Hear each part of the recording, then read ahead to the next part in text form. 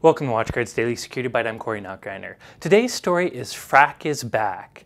If you're not a security researcher or nerd, you may not have heard of Phrack, but if not, it's kind of a well-known phreaker or hacker magazine or e-zine that was put out long time ago on the underground. So really a magazine for hackers by hackers. And really a lot of the security researchers and experts today cut their teeth on the Phrack magazine in their teenage years. So it's really a well-known magazine.